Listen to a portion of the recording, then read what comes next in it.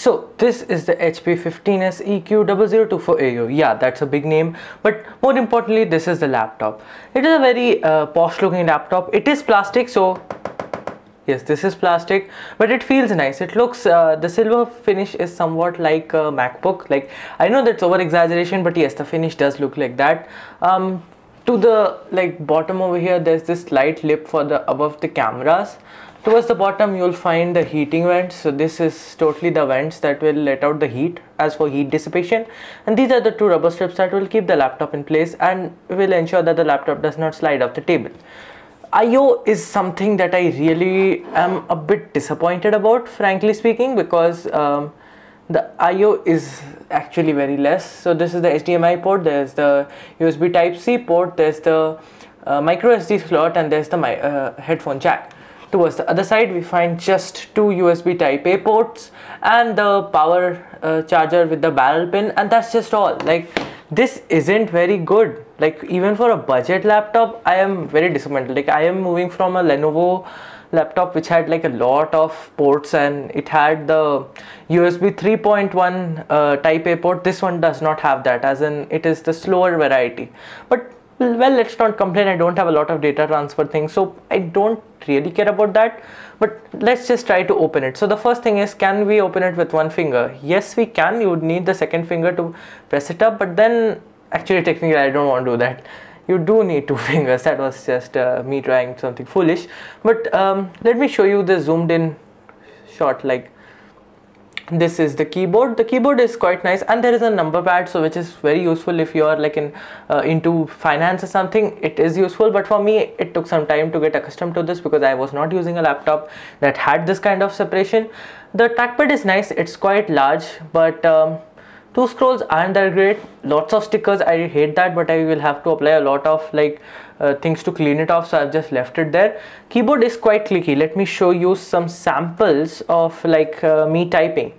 So I'm not sure if it will capture properly or not, but give me a second, guys. So I'm going to attempt to write something, and you guys can hear how the mic quality, like the keyboard sounds.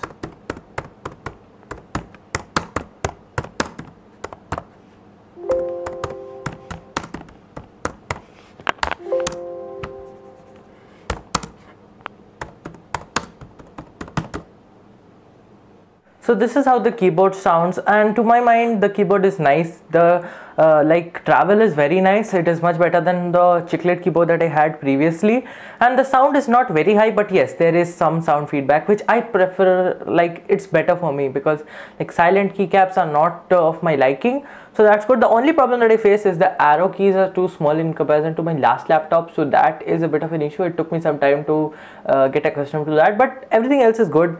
And some people complained that you can't see the letters properly when viewed from an angle, but see, I'll zoom in, you can tell like the letters, they are easily visible. So yeah, maybe it was an issue for them, but I did not find that issue, so that's great for me. In terms of the display, I have some good news because I personally find the display to be quite good. This is the lowest brightness, and I have to do so because the exposure controls are a bit weird on my old Nikon Nikon camera. But yeah, the display is quite good. It's a matte screen, so I do not face the issue. With my previous laptop, the issue was that there were some reflection issues, like everything just reflected. This is not happening with my screen, and the peak brightness is good. I have seen that in proper sunlight I am facing some issues, but still it's good. Like, this is not a review. I'll do a review post the 1 month mark. This is just a week later, but still, yeah, this is the peak brightness. I know the exposure is a bit off, but this is just me trying to show you guys how the brightness will be.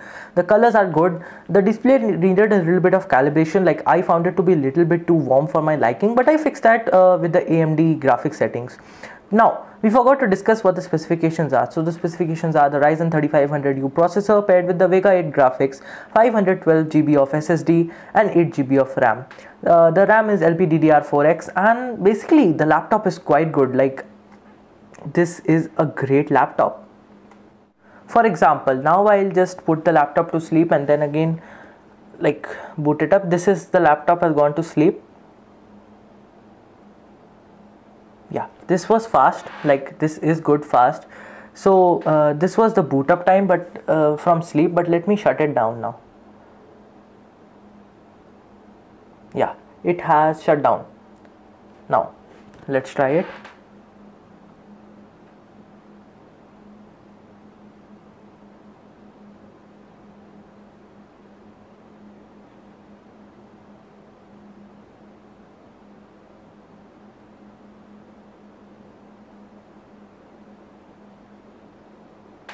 Like, this wasn't very fast. Sometimes I get it too fast. I was having some stuff running in the background and it took some time to set that out, but still this is quite fast. Like, my old laptop took like 3 minutes to boot up, so that's better on this.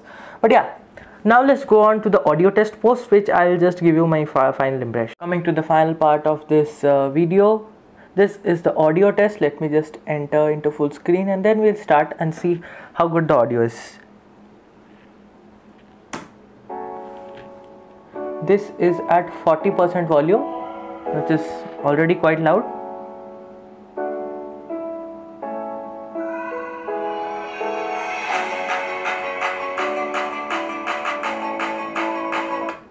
So this was 40% volume. I won't go to 100% because there's some stuff going on, but yeah, to my opinion, like, you won't even need to go above 50%, and if you're watching movies you'll go up to like 60% max. After that it just starts to get too loud for my liking. But yeah, the speakers are good. The speakers are positioned towards the top. I'll try to show you guys. Yeah, actually the thing is, let me just try to move it a little bit. So as you can see below the HP logo, you'll see slide grills. Let me focus on it. As I said, poor focusing. Like, see, these are the grills. This whole area is the speaker, and I found the speakers to be quite good in my opinion. So yeah, that just concludes the initial impressions of the laptop. I hope you guys liked the video. I'll be back with a review soon after around a month, because I want to use it thoroughly and check out how the performance is post proper usage. But yeah, for now I'm really loving this laptop, and for my price that I bought it, like 42,000 rupees, now it has gone up to 50, but in the big billion day sale it might go down again. But for 40,000 rupees, 42,000 rupees, this is just a killer deal. Yes, the Asus VivoBook 14 might offer a fingerprint sensor and backlit keyboard, but I personally found the design of the HP to be much better. So that just concludes the video, guys. Hope you like this video. If you did, consider liking the channel and liking the video and subscribing to this channel, because that would mean a lot. Hope you guys stay safe and keep watching the videos, guys.